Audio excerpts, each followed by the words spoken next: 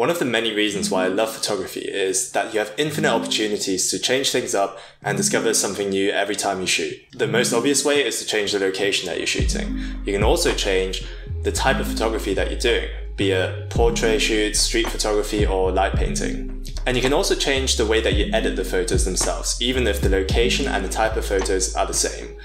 And that's what we're going to be doing today. By simply changing the color grade on your images, you can completely change the mood of your image or the story that they tell sometimes.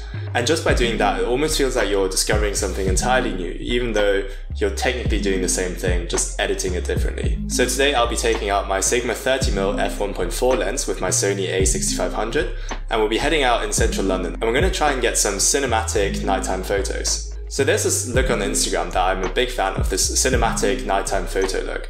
And there's accounts like David Tran or Aaron Saragal who do this really well. And it almost looks like they just took a film camera out at night and got these really nice cinematic looking film shots. But it's not, because they used an electronic camera. But because of what they did in Lightroom, the images look completely different to anything that I've ever shot. There's a slightly green tint, the grain, and the overall sort of like contrast level that just makes it look like it came straight from a film camera. And that's the vibe that I'm going for today, the cinematic nighttime photo. I'm going to try my best to edit these photos in Lightroom to achieve that cinematic look. If you like the edit and you like the color grade that I put on these images, let me know in the comments below, especially if you want to see a sort of behind the scenes editing tutorial. I've never actually done a grading tutorial or Lightroom tutorial on this channel before, but if that's something you guys want to see, let me know.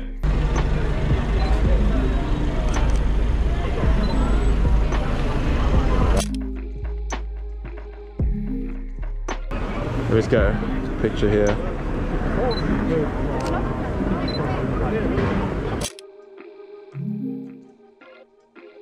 I like this little falafel stand with the silhouettes. Just gotta wait for these people to pass through.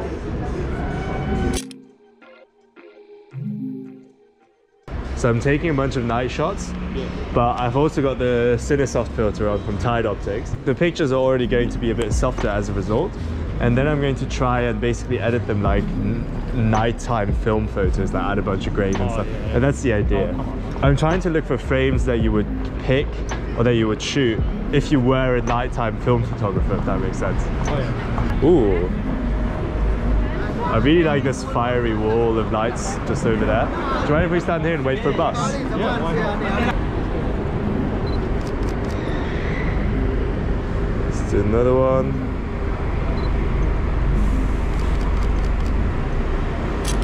Nice. Got the person crossing crossing the street as well. I think that's quite a nice silhouette there. Oh wait, they collaborated with that rabbit. That's what Miffy is, isn't it? Let me use the old phone trick. Cool. Ooh. Mate, this is such a lovely little... Like, look at that. Let me back up a bit more. I'm just going to wait for someone to walk out. I really want a silhouette.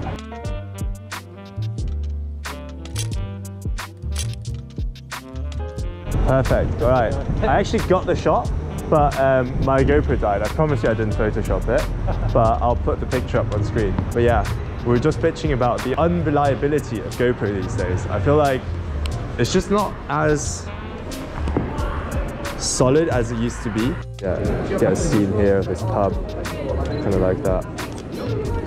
Quite like the sign of that guy, but I'm too zoomed out to get it.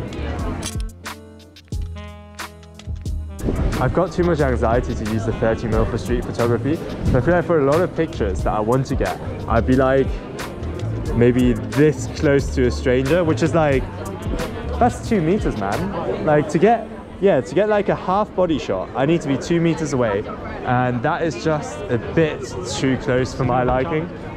It's both the mental and also just like, I just don't want them to see me and be like, bro, why are you taking a photo of me? So a lot of people like don't, oh, this is nice. But yeah, it's a bit of an irrational fear because like for all this time that I've done street photography, actually no one's ever confronted me. Oh, I like that light. Oh, I like that. It's quite cool.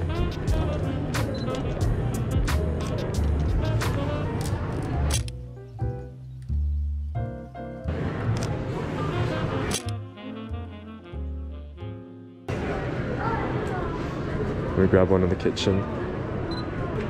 I like his red, the red, is it a hat? I don't really know.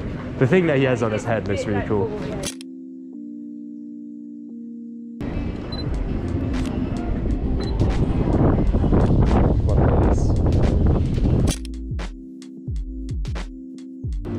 I'm shooting most of my shots at f2 on purpose because at maximum aperture, so for this lens it will be f1.4, the lens isn't actually that sharp, so I'm making sure to go a couple of stops up from its lowest aperture just to make sure that I'm getting a bit of extra sharpness in my shots. Especially at the beginning when I first started out photography, I was always super tempted to just go f1.4 for everything for like no good reason. Unless you're taking portraits, like when you're taking photos of buildings and stuff like this, you really don't need a low aperture, to be honest. It just helps to brighten things up a bit, but you can also do that through other ways. I do like this. Oh, that is such a nice alleyway. It's always so colourful for no reason. I don't know what they're promoting, I don't know. Do you know what I mean? Like, I never know why certain streets are lit up a certain way, but I appreciate it as a photographer. Yeah. Whatever. Nice contrasty picture there. Let's see if I got it. I wish you walked just a little bit closer to the shop, but I feel like that's asking too much and no one's coming now, so never mind. I'm loving all of these like theatre, West End kind of vibes in London. And just one subject under the lights, just the way we like it. I'm having to change my shutter speed quite a bit because sometimes the lights are like insanely bright and sometimes obviously there's no light. That's one thing that you kind of get used to when doing a lot of nighttime city photography. You would think that you would always be on the same setting because everything's dark, but especially at nighttime it's super inconsistent, the levels of light that you can find.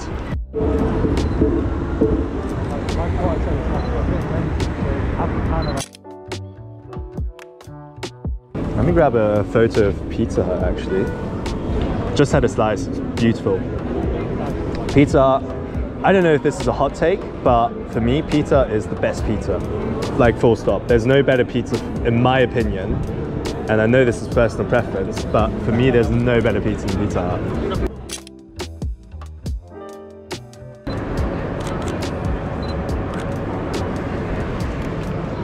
Nice. Hey Fat Choi, Happy New Year everyone, for those of you who celebrate Lunar New Year. And in the spirit of that, we have a fat lantern in the middle of Chinatown, which I'm going to snap a photo of. Looks like a massive jellyfish or something. Alright.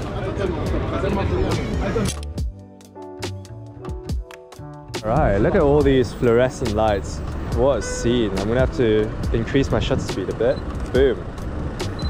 Very simple shot.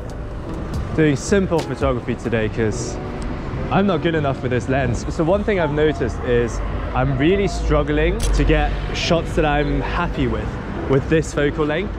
I think I'm still very much used to the 56mm Sigma lens, which is a 85 equivalent. This would basically be a 45 equivalent, so almost at half the focal length. And I just feel like I'm never close enough to things. Even this photo right here, I'm gonna have to crop in and post, I think. And especially trying to grab like action shots of people, I'm just never close enough. And I don't want to be like right up in their face.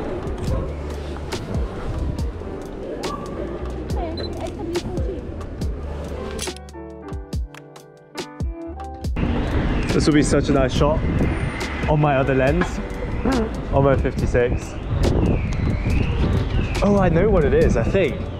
Being a street away from the subject is a bit too far for the 30mm. And because we're obviously in London, there's a lot of streets separating us from our subject, which is why I'm struggling. Well, one of the reasons why I'm struggling today. Ooh, person coming.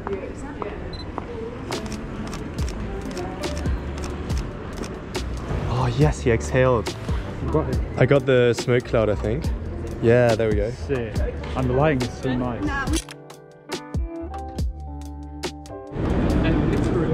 Literally just taking photos of shop fronts today. Oh, that's nice actually, I like that.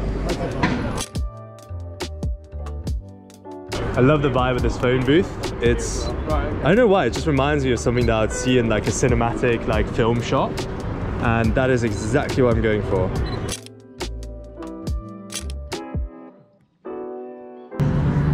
I really like those shops over there. I just wish I was a bit closer. Oh, perfect. See, this is the perfect distance to the shops, but I can't stay here because I'm in the middle of the road.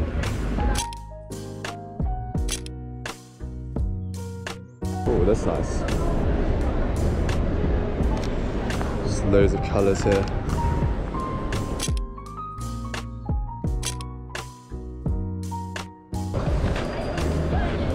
What a pub, eh? Great naming. I mean, if that doesn't grab your attention, I don't know what does.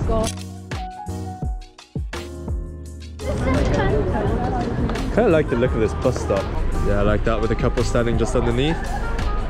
Something like this. Lots of blurry lights in the background.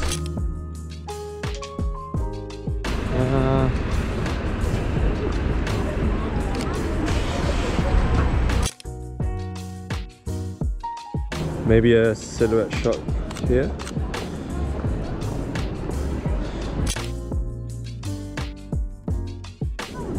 Ooh, I like this shot. Let me camp here for a sec. I like how the door is open so you can actually peek through and see the staff kind of like talking to each other.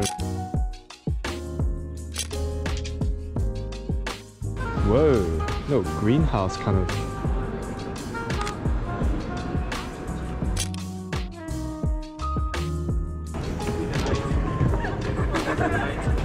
It's alright, you can't really see. He's standing at you. Bit of a silhouette. Ooh, that's cool, I like that.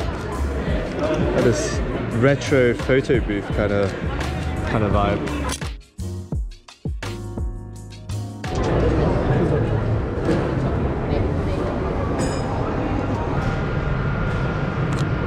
I like this guy, this little shop with a red background. That looks kind of cool.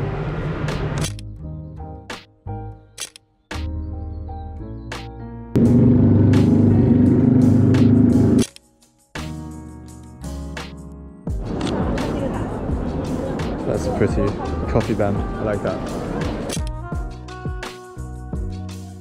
Look, wait.